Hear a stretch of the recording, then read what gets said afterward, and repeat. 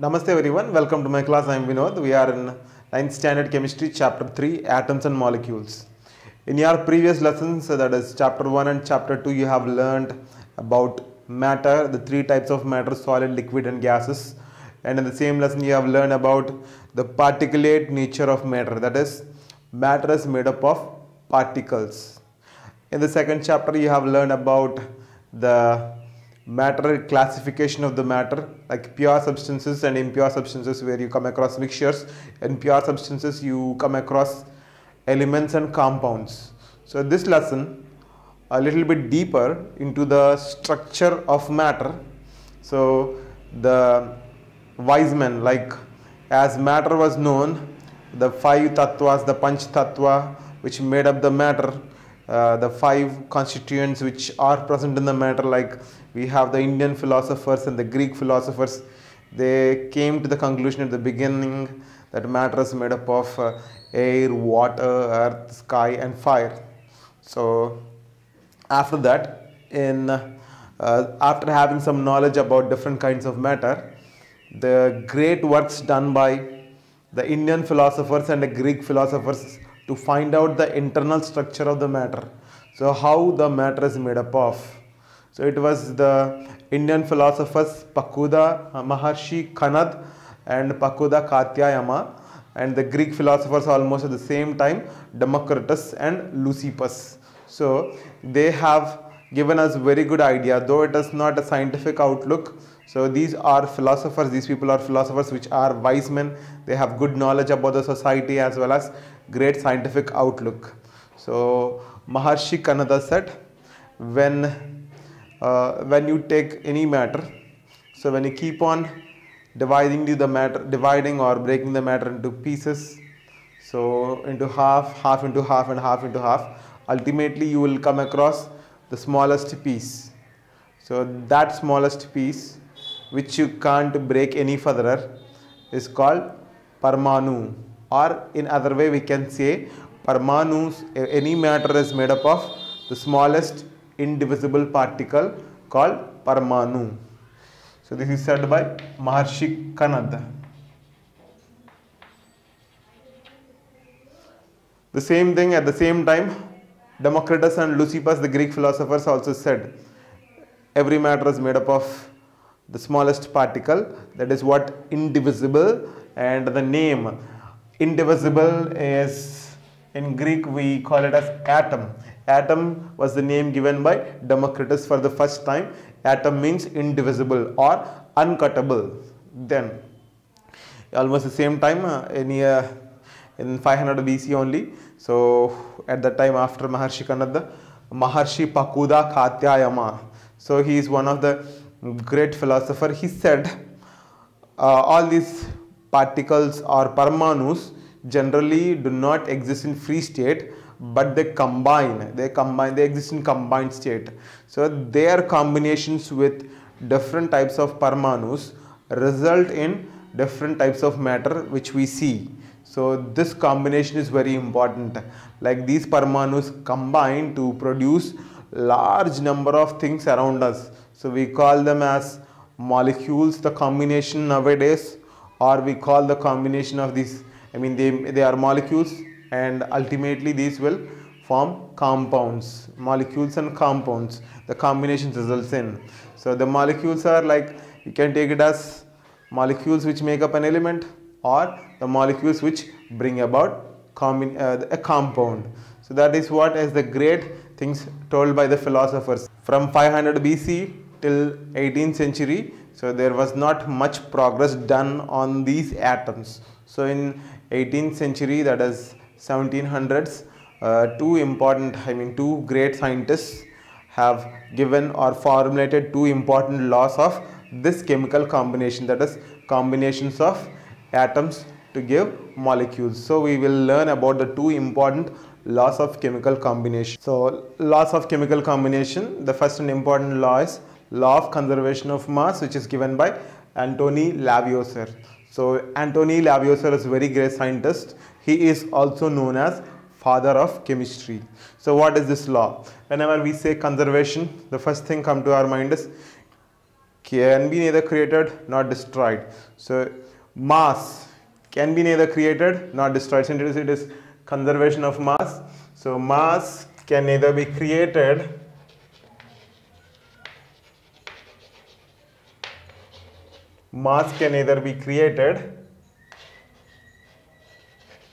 nor destroyed.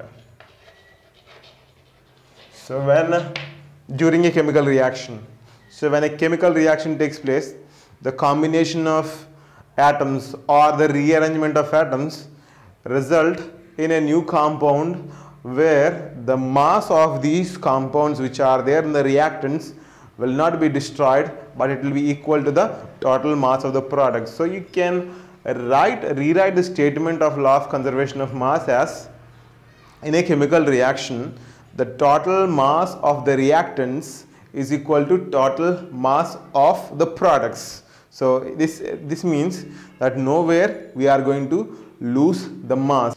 So I'll give you one example. If you are heating 100 grams of calcium carbonate, so you are going to get calcium oxide and carbon dioxide gas. If we take the mass of the products, so the mass of the calcium oxide will be 56 grams and mass of carbon dioxide gas that is evolved will be 44 grams. So once again the total mass of the products will be equal to 100 grams, which is the actual mass of the reactant calcium carbonate. So this is one example where this is an example of a chemical reaction where mass is conserved. Almost all any chemical reaction, mass remains conserved. So the second law is law of constant proportions, or you can say it as law of definite proportions also. So it was given by Joseph Proust. So this law states, in any chemical compound, the same elements combine together in the same fixed proportion by mass. So I'll take an element, water, H2O. Water is a combination of two elements, so hydrogen and oxygen. So whatever the source may be, the water can be obtained from, like the rainwater, the sea water, the groundwater or the river water. So the combination of the elements in water is H2O. If I take the ratio of these elements in terms of mass, so hydrogen atomic mass is 1U, so 2 atoms are there, it is 2U. So right now I am not going to put the units, number I will put 2U. Then oxygen atomic mass is 16U. So since it is a ratio, I can divide by 2 and write 1:8. So the ratio of the combination of hydrogen and oxygen in water molecule by mass is 1:8. The meaning of this, I will say, if we take 9 grams of water, in those 9 grams, out of those 9 grams, this hydrogen will weigh 1 gram. The weight of our hydrogen will be 1 gram, and we will have this oxygen which will weigh 8 grams.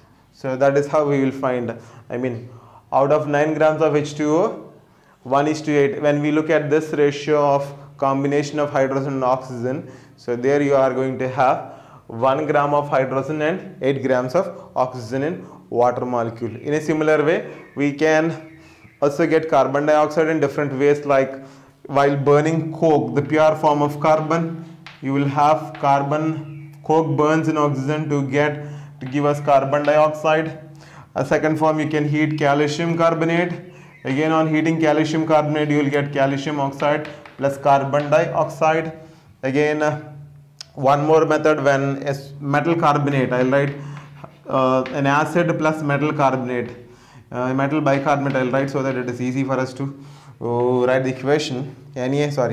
NaHCO3, metal bicarbonate. So when these react, we are going to get salt plus water plus carbon dioxide. So NaCl plus H2O plus CO2. So I have produced carbon dioxide gas in different ways from these chemical reactions. So though the sources are different, the combination of the two elements carbon and oxygen in carbon dioxide is fixed. and is in the same ratio by mass. So when we take the ratio of carbon and oxygen by mass in carbon dioxide, I'll write CO2. So carbon mass, atomic mass is 12U, and then oxygen 2 atoms are there. So 2 atoms, 16 2s are 32. So 32U. So when we take the ratio of this, it will be 4. Divide with 4. 3 4s are 12. 3:8 4s are 32. So the carbon and oxygen present in carbon dioxide are in the ratio of 3:8 by mass. So on adding these two, I'll get 11. So if we take 11 grams of carbon dioxide gas, in that 3 grams of carbon will be present and 8 grams of oxygen is present in carbon dioxide of 11 grams. So this is how we are going to find out, using this law of constant proportions. We will find the percentage of an element in a given compound, how much percent an element is present in a given compound. So let me give you a small formula for finding the percentage of an element in a given compound. So percentage of an element in a given compound, so you can take it by mass percentage. So mass of that element in that compound, mass of the element in that compound by mass of that compound into 100. So you can get how much percentage of a particular element is present in the particular compound by mass. This is about the laws of combination. We will meet again with the Dalton's atomic theory and Dalton's postulates. Thank you very much, everyone.